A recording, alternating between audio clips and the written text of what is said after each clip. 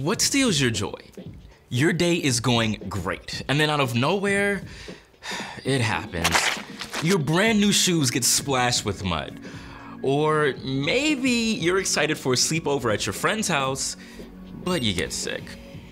Could be mom reminds you that you've got a dentist appointment, which is never fun. Maybe it's simply that your friend gets picked for the choir solo instead of you, or there's something new on your dinner plate. In moments, you go from feeling on top of the world to down in the dumps. Emotions can be just like a roller coaster. Life happens, and before you know it, you're up, you're down, you're upside down.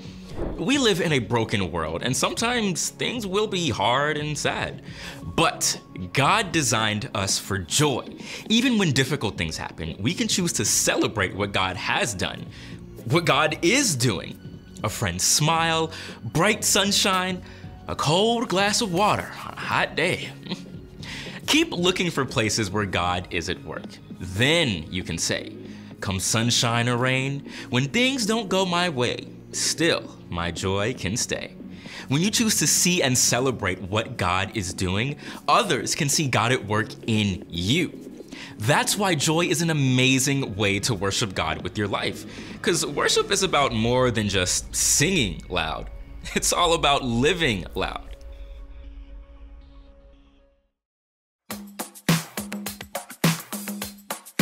I've got joy down in my soul. I'm gonna let this feeling take control.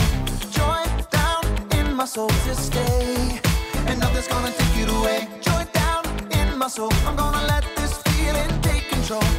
Whatever comes my way, I'll be okay. 'Cause I've got joy. Oh, I've got joy. Come sunshine or rain, when things don't go my way, still my joy can stay. 'Cause you give me blessings every day. I've got joy down in my soul. I'm gonna let this feeling take control. Joy down in my soul to stay, and nothing's gonna take it away. Joy down in my soul. I'm gonna let this feeling take control. Whatever comes my way, I'll be okay. 'Cause I've got joy. Oh, I've got joy. You fill my heart with hope. You're everywhere I go. So even if I'm feeling low, I still got this one thing, this I know. I've got joy down in my soul. I'm gonna let this feeling take control. Joy down in my soul to stay, and nothing's gonna take it away. Joy down in my soul. I'm gonna let this feeling take control. Whatever comes my way, I'll be okay. 'Cause I've got joy. Oh, I've got joy. Every new sunrise gonna fix my eyes on the one who never fails. I'm gonna make some noise 'cause you give me joy, and it's never ever going away. Every new sunrise gonna fix my eyes on the one who never fails.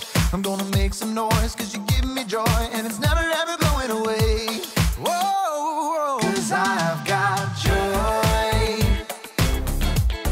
Ooh, I've got joy, yeah. 'Cause I've got joy. Whatever comes my way, I'll be okay. Oh, I've got joy.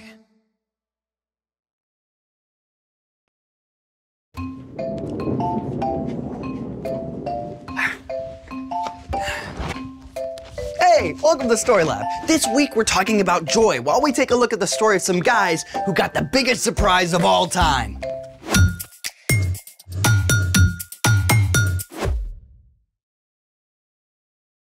Hey, I'm Zeke. Oh, and I'm Carter. And we're talking about joy, which is choosing to celebrate what God is doing. Carter, Carter! What are you doing? Organizing. Almost done. Well, I don't see the joy in that, or that you're gonna be done anytime soon. Hey, what's with the hat? Oh, I like to plan ahead for Christmas by celebrating in July, which is scientifically proven to help Christmas get here faster. Something that organizing does not do. Well, believe it or not, I actually enjoy sorting stuff. For real? Yeah, it's very relaxing. You wanna help? Well, I'm always down to help a friend, but can we make this a bit more fun? Sure. Oh, we need music. I forgot my phone. Can I see your playlists?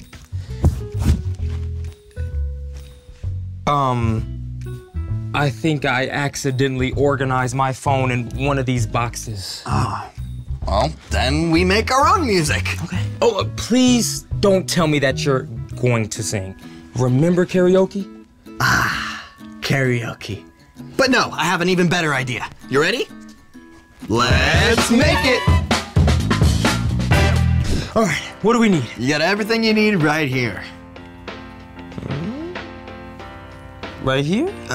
No, right here. We'll need latex gloves, pair of scissors, some tape, and a bunch of straws. So we don't need the bottles. All right, let's make some music. First up, clarinets and flutes. Grab a straw and flatten one end of it. Okay. And you can even do this with your teeth. Oh.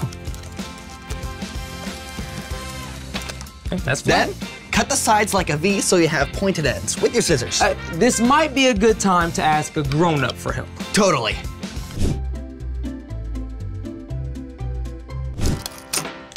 All right, after you make the points, bite down again to compress them. And that will help make the sound. Ready? Yeah.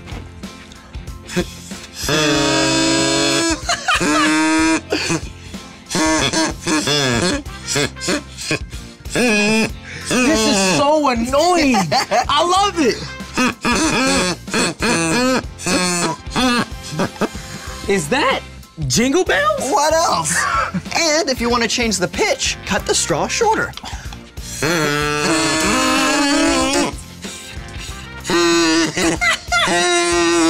Nice. Yeah. The shorter the straw, the higher the note. And if you cut it too short,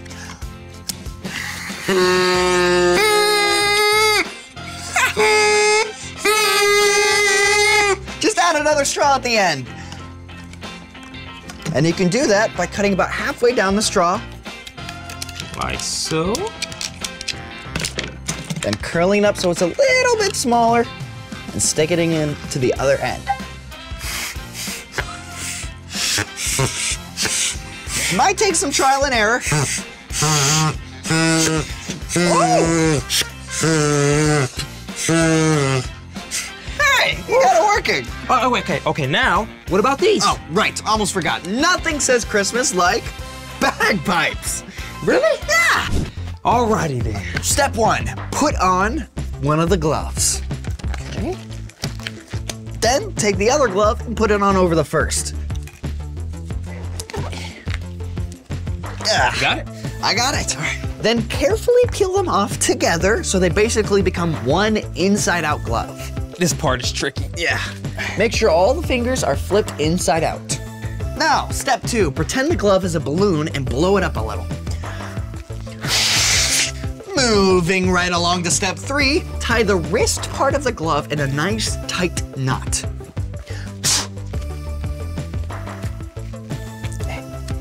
There. You got yours? Got mine. Perfect. Then you need to cut the tip of the thumb off. All right. Thumb tip cut off. Now you need two of these long flutes with pointed ends. I love a good callback. Step four, put the pointed end into the thumb hole and tape it into place. And there. What's next? Okay, bagpipe magic. Here we go. Put pressure on the pinky straw or chanter to start, and then blow into the thumb straw or blowpipe.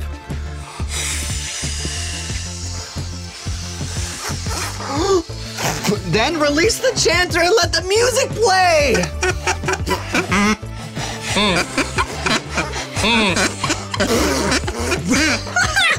Okay, Whoa, that's so cool. As long as the bag is full of air, the bagpipe won't stop droning. Wow, so that's how they hold those notes in for so long. Yep. These bagpipes could basically make this strange but joyful noise forever. Speaking of joy, it's time for... The story before the story. Today we're in the third book of the New Testament, Luke. God had a plan to bless the whole world through one family, the Israelites. But God's people kept turning away. At last, they were attacked by foreign nations. Even in this dark time, God spoke through prophets and promised to send a rescuer. After hundreds of years, God sent an angel to an ordinary girl named Mary. He told her she would give birth to a baby, God's very own son, Jesus. Which is where our story starts. Take it away. Hey everyone! Before Mary had her baby, Mary and Joseph had to make a road trip to Bethlehem so they could be counted by the Romans. But Bethlehem was so crowded, they couldn't find a room anywhere, except a place where the animals stayed. So God's very own son, Jesus, king of the entire universe, was born where cows and sheep were kept and placed in a feeding trough to sleep. It was the most incredible news ever, and no one knew about it yet. But just outside of town, a group of shepherds were taking care of their sheep. Now, of all the jobs somebody could have, shepherds were pretty low on the list. I mean, they spent nearly all their time out on the fields with a bunch of dirty sheep. Now, we don't know much about the group of shepherds outside Bethlehem, but we could imagine one of them was a young shepherd out there with his grandpa. It's so cold and boring. Does anything ever happen out here? It takes a lot of love and skill to keep these woolly ragamuffins safe. I guess. In time, you'll come to know 'em each by name. What we do here is real important.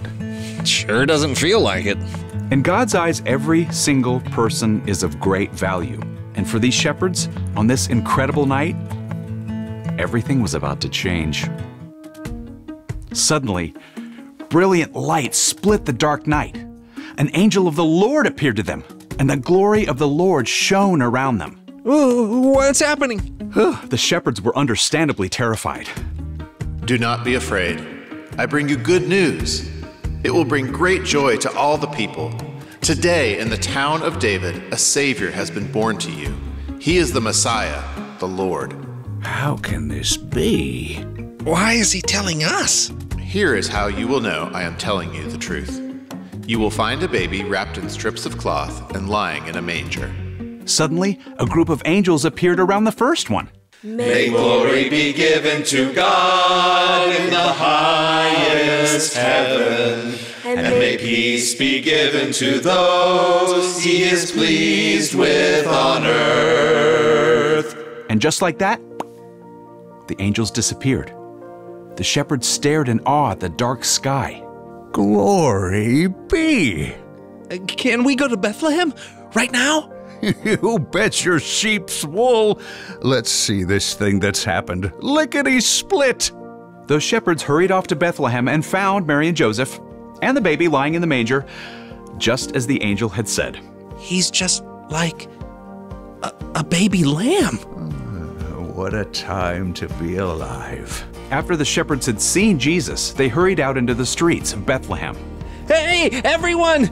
God sent a Savior! Praise be to God! God had chosen a handful of lowly shepherds to carry the most important message ever. And the shepherds were so filled with joy that they shared the good news about Jesus with everyone they met. The end. Wow, can you imagine sitting around the campfire, shooting the breeze, and then bam! Full-on angel choir. Yeah, I always wondered what the music really sounded like. So, what's our part in the story?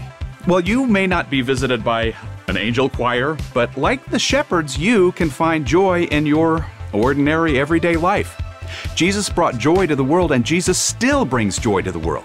So you can have joy at school when you have to stand up in front of class. Or at soccer practice when you have to run laps. You can even have joy at the dentist. Or when you're waiting in a line that takes forever.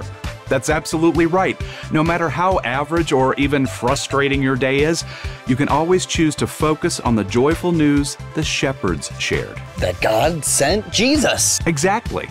Jesus came to live with us and show us how to love God and love others in any situation. And when you just remember that, every moment is an opportunity to share God's love and spread a little joy. When you're waiting in line, you can smile at someone. When your little brother's being super annoying, you can be patient and show him a little joy. Those are great ideas. For joy to the world. Joy to the world, you got it. It's not too early for Christmas songs, is it? See you next time. So, here's the thing. Jesus brings joy to the world. Speaking of joy, shall we jam? That would bring me great joy.